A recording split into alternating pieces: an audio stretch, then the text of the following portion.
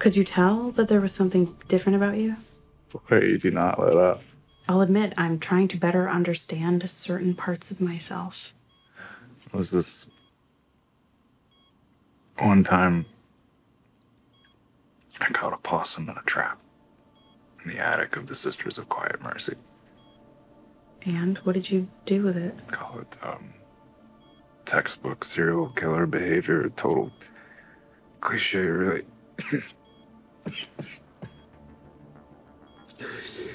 Kind of like, when you killed Caramel.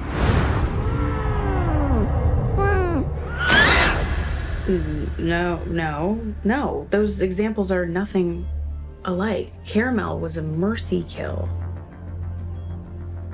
I think about that possum a lot. I imagine if I could go back in time, set it free, instead of, doing what I did to it. Maybe my shadow self would have remained dormant. Crazy to imagine, huh?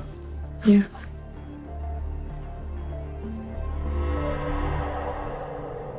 I know.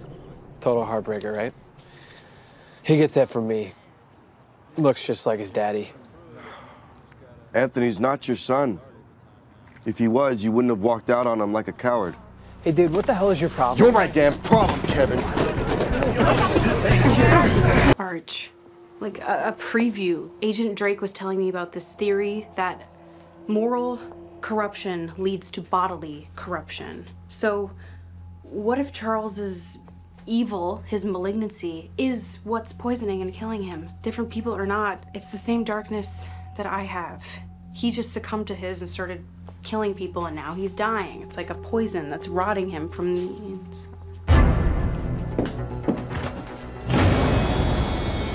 Oh my God. Oh my God. Oh my God. Mom, stop! Stop!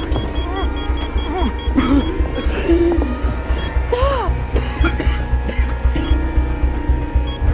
I can't. Why did you stop me? Mom. He is in pain. You know, this is why he came home. He asked for this. Take- This was his plan, our plan. A swift death. Mom, shut up! I understand that you might think that this is the right thing to do. It is the right I thing to do. promise you, you will regret it. In a week, in 2 months, in 3 years, for the rest of your life. So what are we supposed to do? Just let him suffer? I don't know! Well, I do! Honestly, I don't have a clue, but you're not gonna do this. There has been enough murder in this house.